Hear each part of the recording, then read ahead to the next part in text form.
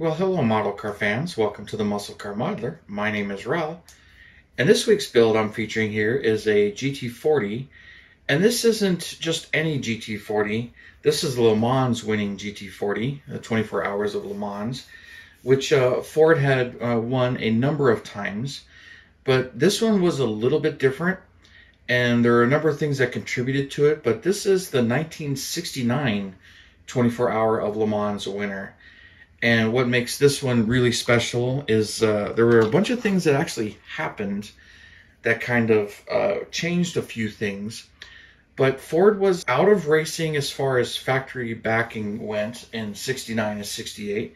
But they had set out to prove what they did prove, and they were extremely happy with that. So a quick recap. When Ford wasn't able to purchase Ferrari, and if you've seen the movie Ford versus Ferrari, it really goes into this. But since they weren't able to buy them, they really wanted to beat them. So they developed the GT40 here, which is Grand Touring and 40 for 40 inches tall. But they didn't really have a whole lot of success at first. They came out with the Mark 1s first. They really didn't call them that, but they had the small block versions first. And in 64, part of 64 and 65, but they got Shelby involved, and also got Holman and Moody involved.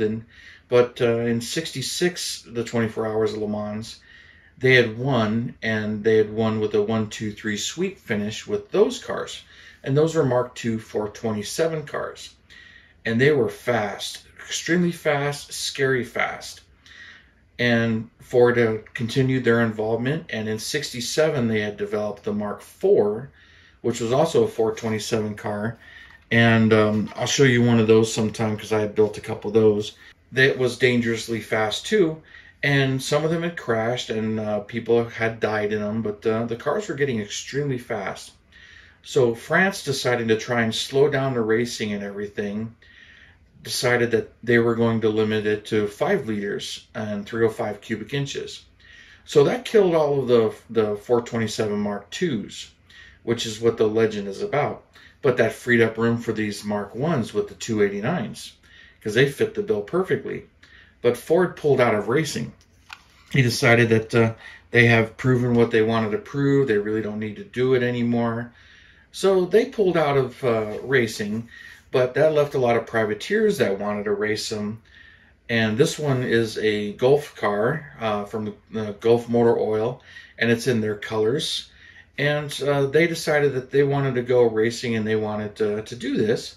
So they teamed up with JW Automotive Engineering, and they took over the racing program for Ford, and they were building and developing GT40s. Now, these are one of the first ones to come out after that, Ford's involvement. So they had taken some of the things that they had learned, and they built a few chassis. This one is P1075. They had P1074, which was a Mirage. If you know what that is, it has a different roof. That's a very special car, but subject for another model and another time. And then also P1076, a sister car. So they developed these 3 cars. I think this one might have been a Mirage at first. Don't really know. The race history is kind of vague, but it was new for 68, and I believe it was not a Mirage, that it was an actual GT40 Mark I as seen. And I'm not 100% sure on its first race, but this is the car that actually won the 24 Hours of Le Mans twice, in 1968 and in 1969. Only one other manufacturer car has done that. I don't remember exactly which car that was and when it was, but I believe this one was the first, but won Le Mans 2 times straight in 68 and 69. But this model kit is the Fujimi version of that thing, and it's wearing the 1969 colors. Now, interestingly, I did do the 68 car, and I will probably talk more about that one in a separate specific video. But the 69 car, it was a bit more of a battle, but for it to duplicate what it did, in 68 it dominated, leading 17 of the 24 hours, and being a 289 car with the different heads and everything that was done to it, the eagle heads or gurney eagle heads. So it was quite a match there on the race course, very competitive with the limits that were placed upon them. So, and another interesting fact that I had found, and I couldn't find anything more on it, was there was mention that these cars were carbon fiber reinforced. I don't know what that means to the body, and what I did find mentioning it was talking about the Mirage car and these two cars were some of the first ones that actually have carbon fiber in them, but it wasn't a full carbon fiber front and rear. I understand these were still fiberglass, but there was carbon fiber reinforcing put into them. Matter of fact, one of the other cars I was reading about, 1074, its rear half was taken off at one point in time, and the car itself now has a rear section from another car that's an earlier fiberglass non-reinforced piece, but the real cars, the original piece that is carbon fiber reinforced is in England or France, and it's known, the whereabouts of it is known. But now I'm getting a little off topic. But this car, it won in 68 with a couple of drivers, but in 69 they had a completely different set of drivers. It had Jackie Ickx and Jackie Oliver driving. And interesting, Jackie Ickx, he was protesting the famous Le Mans start. If you know what that is, that's where they stood outside their car and they ran across, jumped in the car, fired it up, and pulled off. And in the movie, he's having trouble shutting the door, but this is a different guy. And a lot of them didn't get their seatbelts on right away. They started driving and they managed to get their seatbelts on them. And Jackie decided he was just going to leisurely stroll across. He wasn't going to run to his car. He sat down, got his racing harness on, and then started the car and left. He left in last place. So for him to make his way up the field and dominate, and it wasn't a full domination like in the 68 race, this car managed to perform fairly flawlessly and managed to get up to the pack.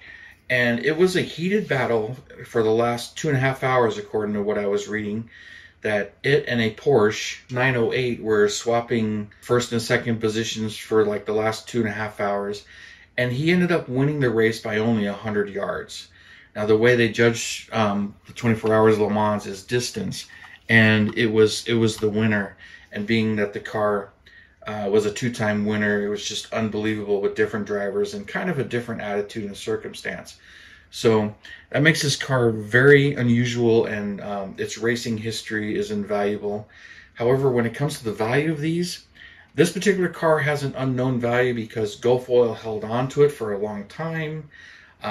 It did eventually go to private hands. It was in a museum for a very long time. So it hasn't sold at auction. So it's kind of hard to say what this one is. The one that was built right before it, P1074, that's the one that sold at RMM auctions for a record-breaking $11 million. And that car, it does have some wins on it, but it has a completely different history and a completely wild story to it. But this car, it's probably one of the most winningest GT40s out there. And that to me is fascinating. I really don't know how many of them raced as hard as this one is. But this one entered 11 races. That's quite a bit. There are not too many GT40s that I've researched that have done that many. But out of those 11 races, it won 6 of them. That's more than half. That's kind of an unbelievable feat. But I will admit I haven't researched all the chassis numbers and all the racing history. Just some of the more significant ones, like this one, because it's won Le Mans twice, which I didn't really know that too much when I built this one, because I literally built it out of the box and I was just enjoying it as it was. And I didn't know too much about it. But when I realized that the Fujimi had the same chassis number in the box arts, I had built the sister car, and this is the 68 version that won, but it's literally the same car.